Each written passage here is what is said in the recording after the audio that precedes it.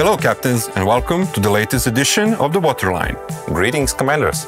In this episode of Waterline we will tell you about World of Warships development plans for the summer and autumn of 2023.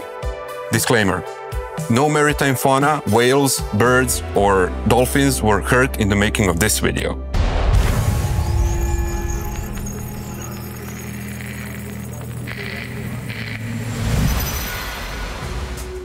Spanish cruisers, the first full branch for this nation in the game, appeared in testing in update 12.4. This summer, early access to this branch will begin. In the summer, new superships will be added to the tech tree: British battleship Devastation and Soviet supercruiser Novosibirsk. These two ships represent a continuation of the gameplay style of Conqueror and Petropavlovsk, respectively. In future updates, we will introduce strategic operations, a new type of mechanic that will be used in various events. Each player participates in strategic operations individually, with no competition with other players. Visually, strategic operations represents a virtual battle map divided into areas. The player chooses one of the areas, after which they begin to earn capture points for completing combat missions. Once an area is captured, the player receives a reward and can move on to capturing other nearby areas. Areas will differ in composition and difficulty of combat missions, as well as rewards. Construction of the Tier 10 Pan-Asian destroyer Lucian at the Taiku dockyard will begin in the summer. Lucian is armed with 4 130mm main battery guns, which, due to their flat ballistics, allow for easy long-range firing, but do not have high damage per minute. Unlike researchable Pan-Asian destroyers, she is equipped with standard torpedoes located in two 5-tube torpedo launchers. They feature a large number of torpedoes per salvo, but a low range. The ship can also boast good concealment.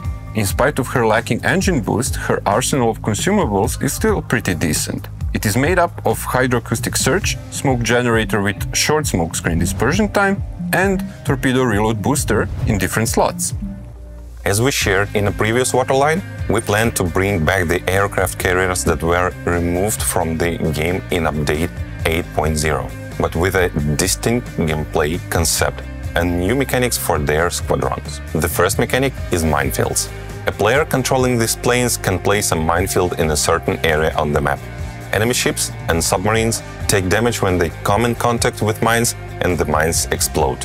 The second mechanic is airborne smoke generator. It creates a smoke screen behind the planes as they fly. The smoke screen can be quite long, but will quickly disperse. In one of the summer updates, we will introduce a special temporary battle type where players will be able to try out these mechanics on analogs of the already existing aircraft carriers in the game. Based on the results, we will analyze how we can bring these new mechanics with new aircraft carriers. We continue to improve the visual and sound components of the game. In the near future, we plan to make the following changes. New inhabitants will appear on the maps: birds, underwater fauna, and the cherry on top, dolphins that can accompany your ship. 3 maps will receive new detailed textures, and there will also be improvements to some visual effects like water, shell hits, and shadows. Animations for the unfolding of antennas and funnels on aircraft carriers will be added, as well as animations for funnels of French battleship. The quality of most of the sound effects in the game will be improved. As we mentioned in the previous Waterline, we plan to improve the equipment section in the port. We will add a system of upgrade recommendation for each ship, similar to the commander's skills window. At the end of the summer, we plan to update the insignia menu. In addition to the ready-made patches and emblems, there will be a new tab with the patch designer. This will allow players to create their own insignia by combining different pre-existing elements such as symbol, shape of the patch, and color of the edges, as well as customize the background color and select a texture. In addition, the rendering technology will be improved. The patches, including the existing ones, will look more realistic. Warship strike activity, based on a classical battleship game, will return to World of Warships. There will be changes to the rewards, as well as to the ways of obtaining strike passes required to participate in the warship strike. As was said in the previous Waterline, we plan to update the appearance of the settings menu and improve its usability. Operations will be added to the conditions of almost all combat missions. A special coefficient will be added for missions with those metrics that are easier to achieve in this battle type, such as damage or particular ribbons, so that the difficulty of completing such missions in operations compared to other battle types is at a comparable level. This summer will improve the Twitch drop experience for all viewers. Players will be able to receive their drops instantly in the game after claiming them on Twitch, removing the need to relog into the game client if it's already running. Hello, welcome to our temporary office in Belgrade. Why temporary? Because as we speak, Wargaming is putting together a new modern office equipped with everything we need to work hard and play harder. We'll definitely show it off to you, but not yet. In the meantime, we're here in the area of New Belgrade, and we're a bit crowded together.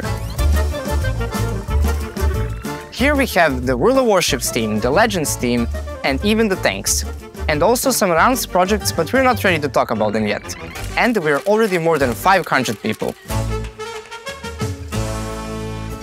By the way, here are two views that you see in most of our videos. Here we have the best one, both a beautiful wall and an even more beautiful art department. And we also shoot sometimes here in the kitchen, with this beautiful wall behind me, some apples and oranges, and this noisy coffee machine.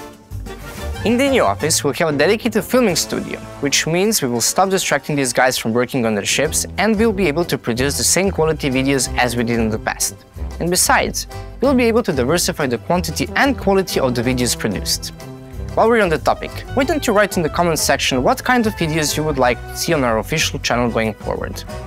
Well, our tour is over, but in the meantime, I will leave you with our general manager to tell you more about our future office. Hello everyone, we are standing here in front of and listening the cars, okay?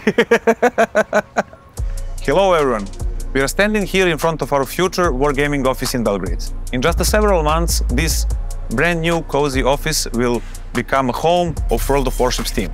More than 500 of our colleagues will do the full scope of game development, including 2D art, 3D art, programming, design, sound studios, and all the other things that building legendary games consist of.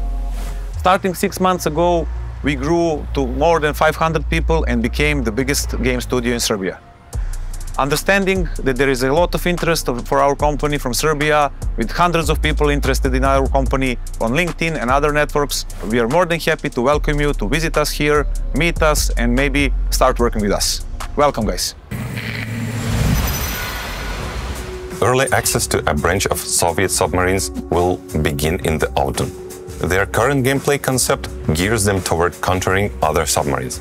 Their acoustic torpedoes have low damage but good range and speed, and their standard torpedoes have high damage and range.